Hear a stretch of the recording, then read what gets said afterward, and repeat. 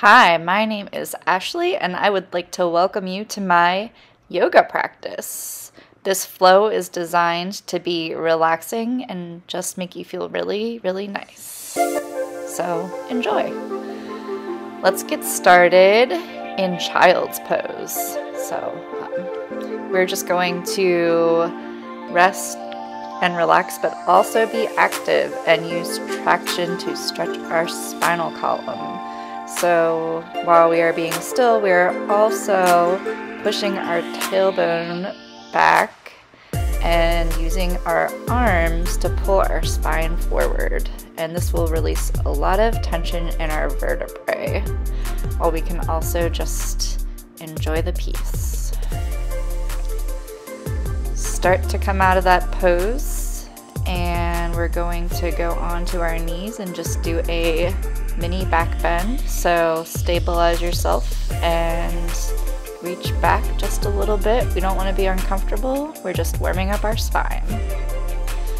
Next, we are going to do a little series of cat-cow. So feel free to go at your own pace and remember to breathe deeply. We are awakening the spinal column and getting our blood flowing and just allowing ourselves to feel amazing. Breathe in.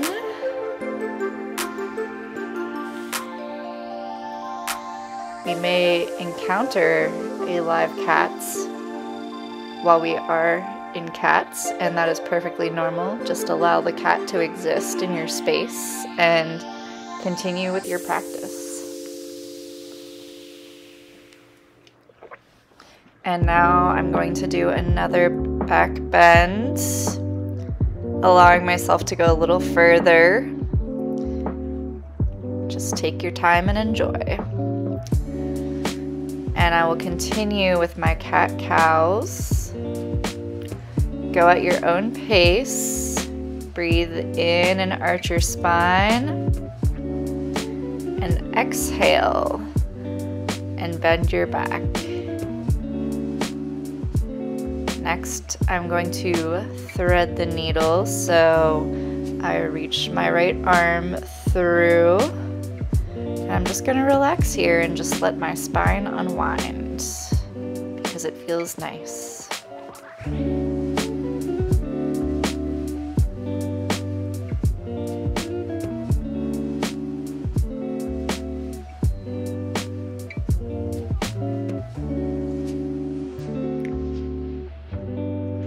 And of course, we are going to do the same thing on the opposite side.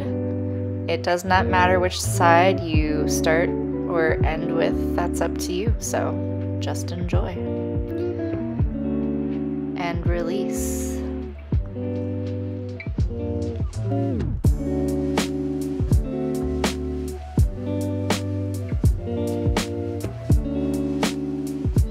I'm going to start to make my way back into table for another repetition of some cat-cows and get ready for another big back bend. Now we should feel that it's a lot easier and we could go a lot further into that back bend. Enjoy a little twist from side to side. I like to put my hands in prayer pose to add a little stability and do a little yogic breathing. A little dragon's breath if you are familiar, but that's up to you. And now into downward dog, where I'm going to enjoy a little playful movement. So do whatever feels good to you here. You know yourself better than I do. And I'm going to hop up onto my arms, hoping to one day hop up into that handstand, mountain pose, and bring that great energy down to myself. So we're going to do a little bit of a flow, mountain, bringing our arms back and down, back and forth. Nice deep breathing. Breathe in, bring your arms up, down, push everything that no longer serves away. in, bring in positive energy, down, release all that no longer serves, and forward folds. So obviously we're going to have different degrees of ability with this pose. Do not feel like you need to push yourself right into the full forward fold right away. Everybody's different, so do what feels good to you.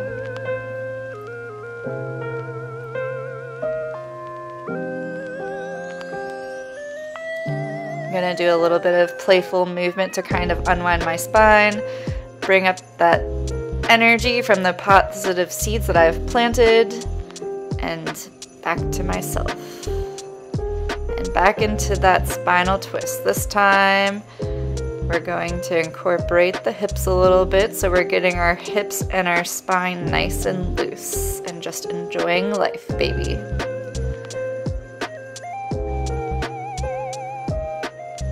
So let's give this tree pose a try.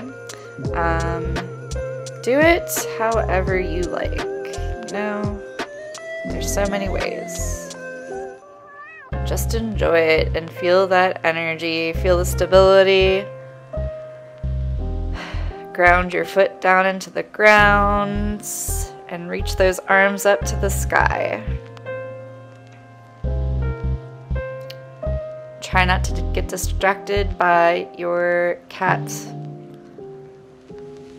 And now we're gonna do a little play with balance. It's okay to be imperfect because we're just getting warmed up. And this is for fun, so enjoy it.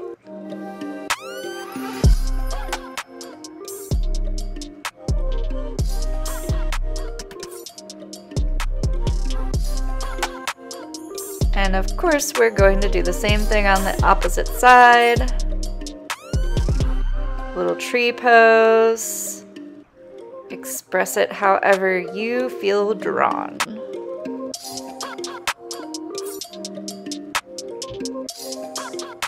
Reach those arms up and grow, baby, grow.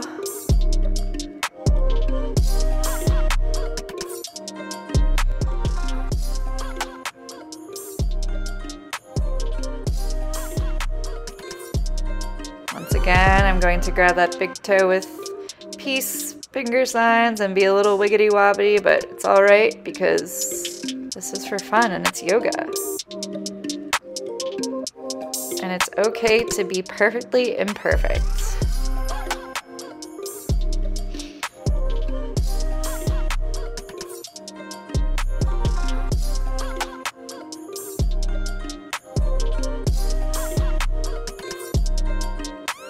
Going to bend down into forward fold again. Release, relax, reset, bring that energy up.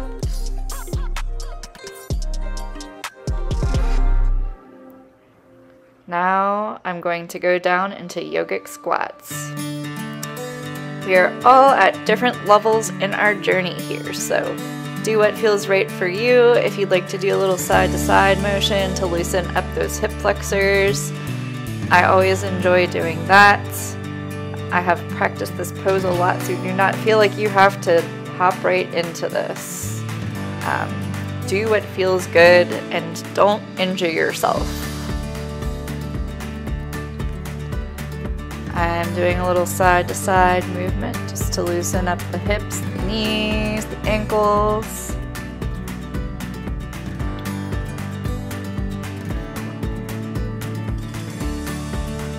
And I'm going to transition to sit onto my butt and go down to my back.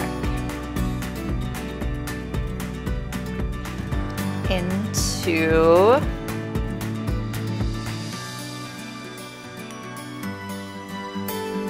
happy baby.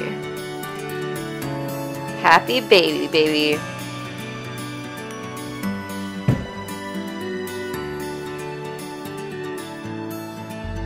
Because we are really focusing on our hips and our spines, we're gonna do a little back arch here. Feel the support in our lower back. and bend that spine in the opposite direction from what we're used to doing. Then I'm going to hug my knees into my face. And I love to repeat this flow because I can just feel it getting everything moving in my spine and my low back and releasing tension. So do this at your own pace, and remember to breathe in when you hug your knees to your face, and breathe out when you release into your arch. Go at your own pace because this practice is designed to make you feel amazing. Then I'm going to go into Deaf Yogi. You can do plow if you're not quite at Deaf Yogi yet, but once again, we are honoring our own bodies here, so enjoy. Then I'm going to start to rock back and forth and give myself a nice little back massage. It feels amazing, especially after all of that spinal work. We can just rock back and forth at our own pace for however long we want to.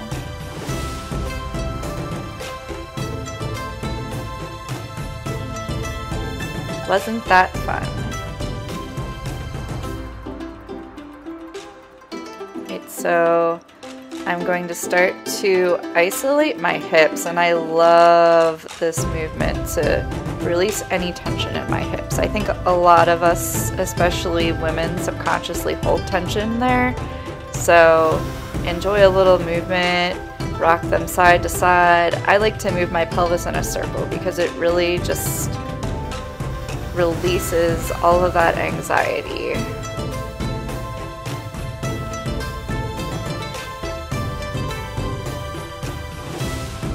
Make sure to do it in both directions at your own pace.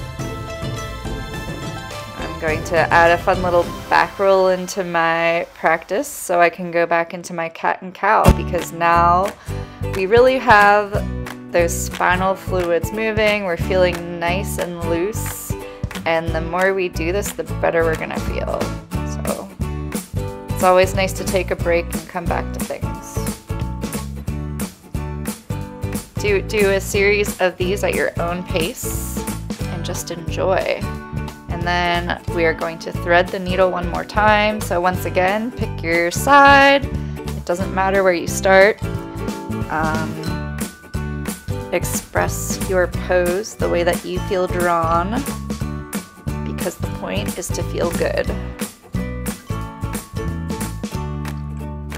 And of course, we are going to make sure to do both sides, so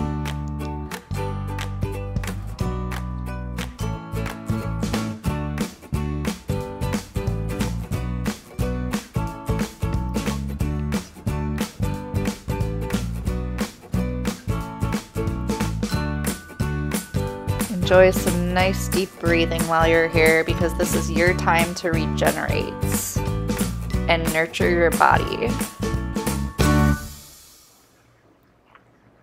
Going to come back up into table again.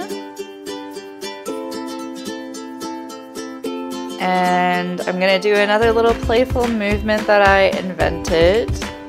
I'm going to do some head circles. So I'm going to press my head down on my mat and use this to massage my neck and my vertebrae and give myself a little head massage. And it should feel really, really nice. Make sure to rotate in both directions. And then I'm going to crawl back into child's pose again. I'm going to reset my breathing and just continue feeling really, really nice and like I'm about to take a trip to the ocean.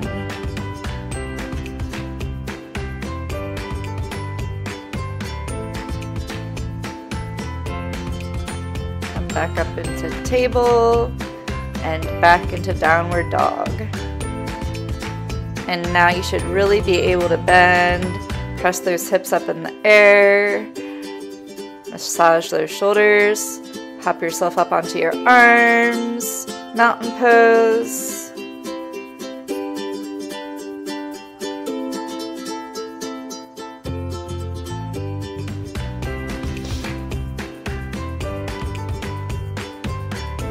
we are going to play with our tree pose balance one more time. So I'm going to pull my leg out to the side, holding onto my big toe. Now that I've been practicing a bit, I'm in the zone and I'm feeling much more balanced. And I'm going to take my leg behind me and move into dancer's pose.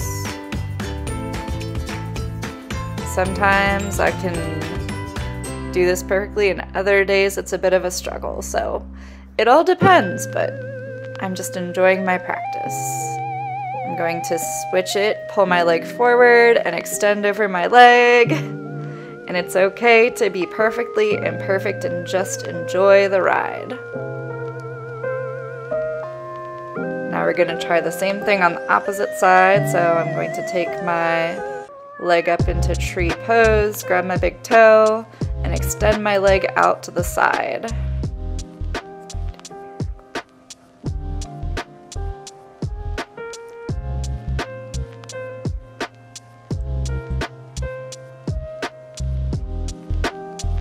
I'm going to move playfully into dancer.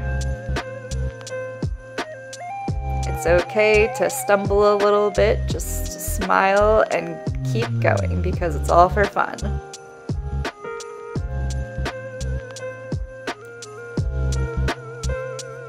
And when I'm ready, I'm going to extend my leg forwards.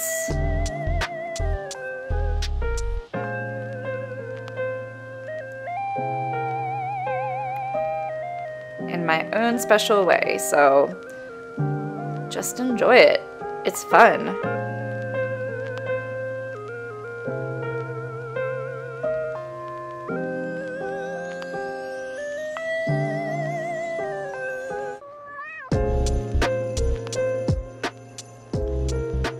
Going to come back into mountain and forward fold.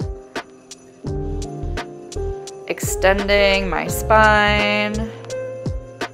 Come back up into mountain. And now I'm going to lunge from side to side. Feel free to put your hands on the ground to do this. Move at your own pace.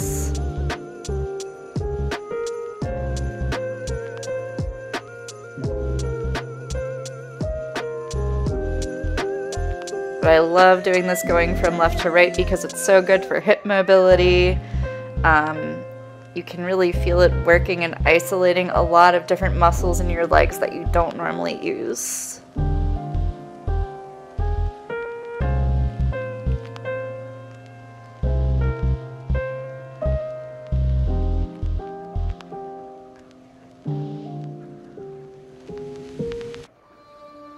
So feel free to do this at your own pace. This is your practice for you. I'm just here to give you ideas. I'm going to touch my head to the ground and fly. Not always successful on the first attempt, but that's alright. We're coming up into headstands. If you can't get there that way, feel free to start in tripod and then go up into headstand, or just hang out in tripod. It's wherever you are at.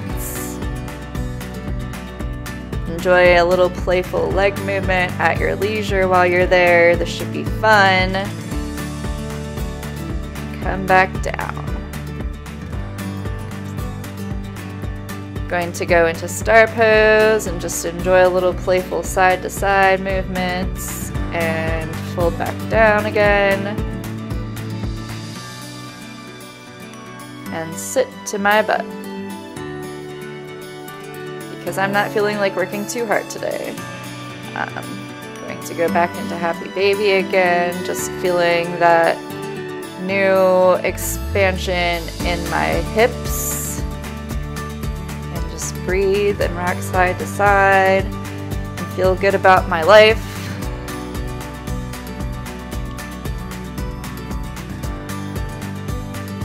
Put my feet back on the ground and do mini back arch and fold at your own pace. Enjoy this nice movement. It's a little bit of a less is more movement because it's a smaller version of what we were doing earlier, but it just felt right. If you'd like to do it bigger for yourself, go for it, but sometimes less is more.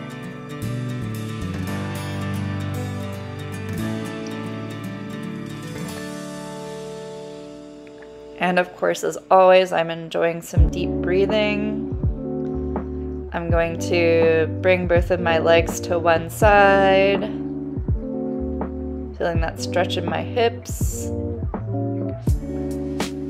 Maybe if you want to put your bottom leg on top of your top knee, that will enhance this stretch for you. Then you can come up and give yourself a nice little figure four folds. Woo! And of course, I'm going to do the same thing on the other side. Just feel that stretch in your hips and your hip flexors. Breathe deeply and enjoy. We're basically here to give ourselves a massage today.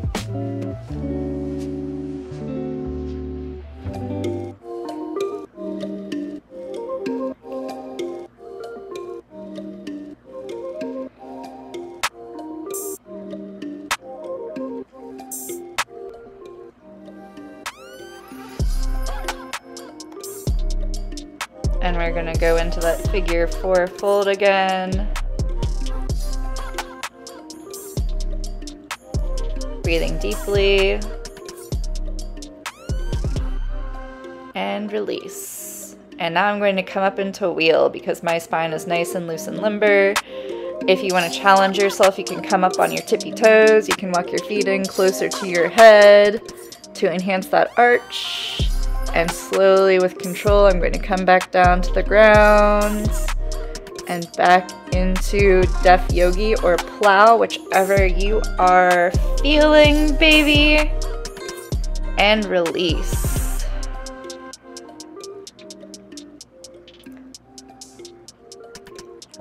I'm going to roll myself up and then lay back down and windshield wiper my knees from side to side. Hands in cactus pose. Just loving life, baby.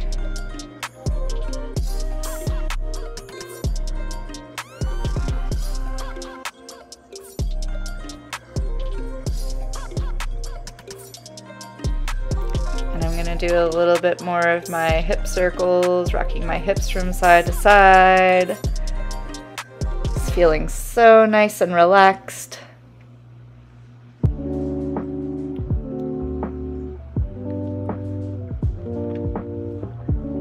Go at your own pace. Do what your body is asking for and nurture yourself.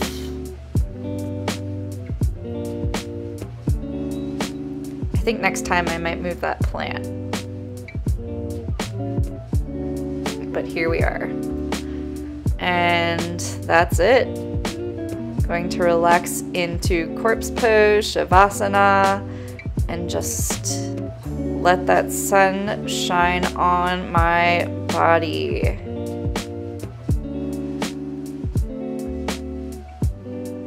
I hope you enjoyed this practice. Stay in corpse pose for as long as you like. And thank you for joining me. Namaste.